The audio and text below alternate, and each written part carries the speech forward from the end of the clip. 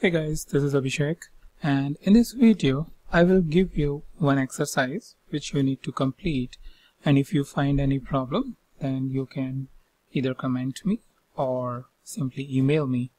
But it is very similar to what we have done in the previous video where we have looked at the linear regression and we looked at the example of Boston housing data set. So let me go back to Tableau. And you see that we have taken the price and average rooms per dwelling and created a linear regression model. Now what I want is you create another sheet over here, take crime rate and price and create a model.